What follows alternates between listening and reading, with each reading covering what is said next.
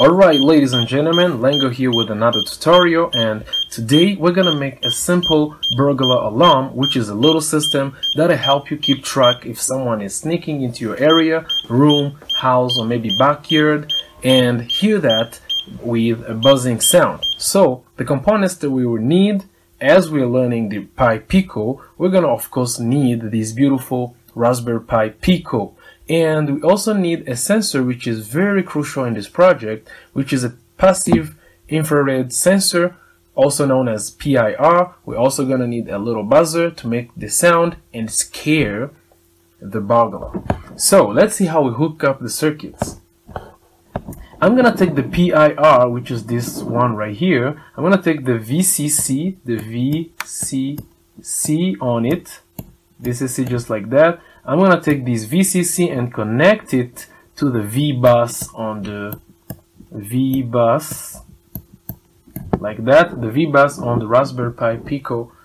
Then I'm going to take the, I'm going to take the output and put it, I'm going to take the output and put it 1, 2, 3, 4, 5, 6, 7 right here.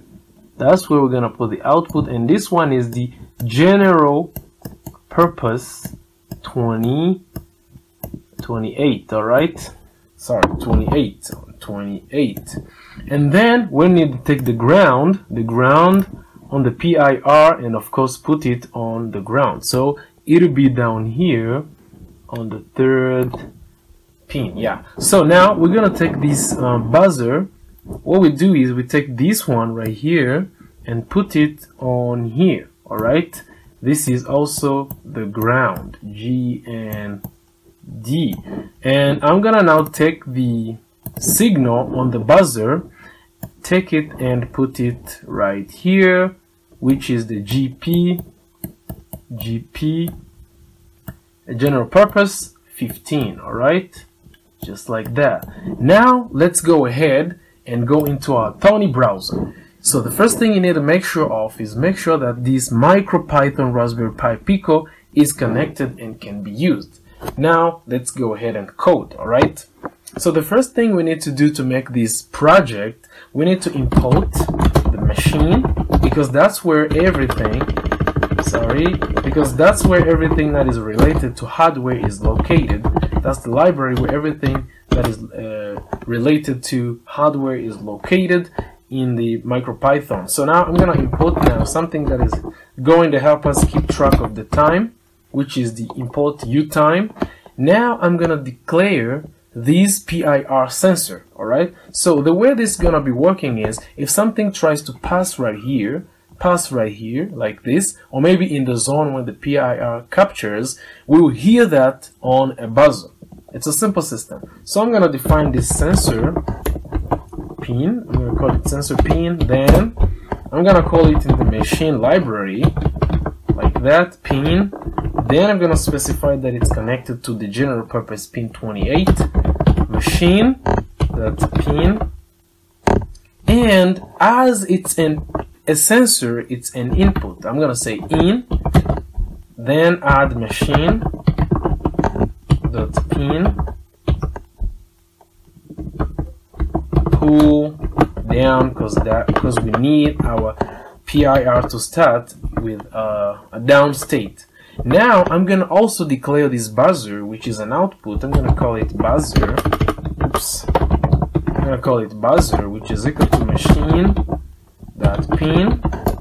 Then we remember that we connected it to the 15th general purpose pin. I'm going to say machine dot pin dot out. All right, just like that. Now the next thing to do is to make a function that is going to help us keep track if there's anything passing across the PIR and everything. So we do that by defining the function, of course. Then I'm going to call it PI handler.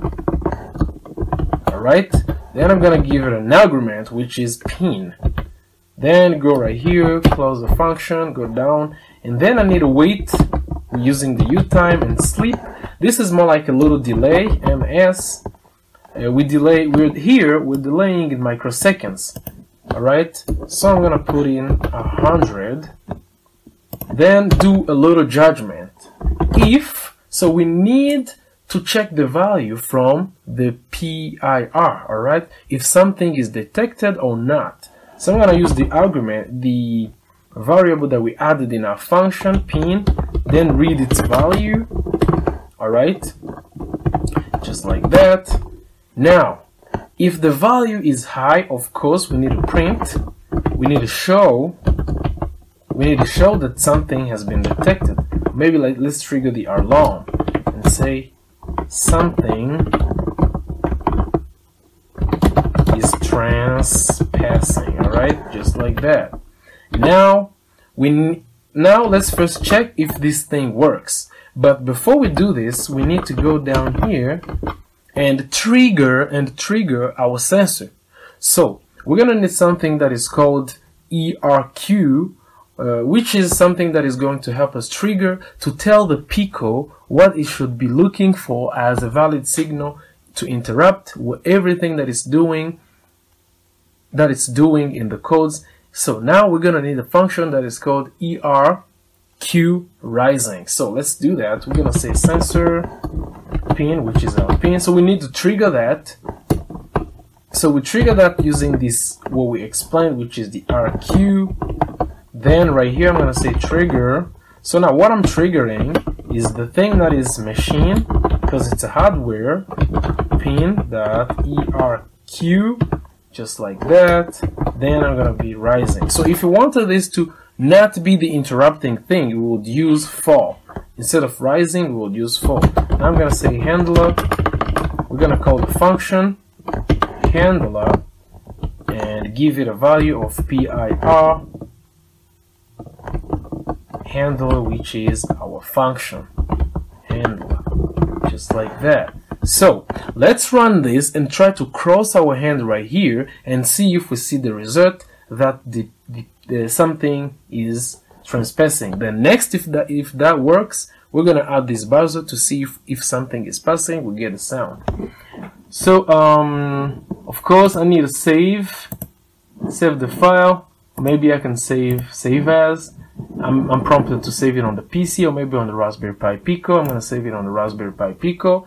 I'm gonna call it burglar alarm. Okay, yes. Okay. Then I'm gonna need to click right here and try to run it. Oops, we have something wrong. On line 4, what's going on line 4? We have machine pin 28, machine pin in, of course. Alright, right here. I need to change. I'm sorry. Now let's run it again and see. We have another issue. Oh my god. Here. Then run again. Alright, as you can see, we have nothing right here. Let's see if I try to cross around these sensors. You can see that we're having alarm. Something is trespassing, alright? So if I try to cross again, you can see that. If I try to cross again, boom, that's what we wanted. Now we're gonna add a little sound to, you know, kind of make a noise to make us understand that something is trespassing in a house or maybe where. So let's go ahead now, and here we're gonna add a buzzer. Make sure you keep track of the spacing. So as I'm moving, you can see that here we are saying that the alarm should be triggered. So I'm gonna go ahead and make a sound for this buzzer, but to make it sound, you know, to make it sound nice, I'm gonna need a loop. I'm gonna use a for loop. I mean a for I in range, maybe let's say 50, because we need it to sound like tick tick tick tick, just like that, for in range 50, which means it's gonna be sounding from 0 to 50. Alright, so now we need to use the buzzer, which is this one we declared right here, which is this one, the buzzer. Then we toggle the buzzer. Alright, sorry, we're gonna toggle the buzzer just like that. Then wait a little second. Sleep, I'm gonna use the sleep function, ms, just like that, and then add 100 microseconds. Now let's run it again, but I need to connect my ground on the buzzer. Right here, I'm gonna count 1, 2, 3, because that's where the ground is. Is that right? Yeah, I guess no, it's not. So I'm gonna say 1, 1, 2. Let me adjust it, just like that. Now I'm gonna say 1, 2, and 3, just like that. All right. So now let's run it again.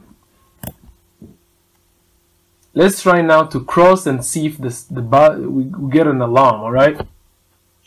Bam. You can see the message right here. You can see the message right here that alarm, something is trespassing, and also in the same time we can hear the buzzer. So if something is trying to sneak into your house, an alarm. So now, ladies and gentlemen, that's how the burglar alarm can be done using the Raspberry Pi Pico tutorial. And if you think you like this video, please don't forget to click the thumbs up, and maybe if you're interested in something like this, click on the subscribe button. Thanks and peace.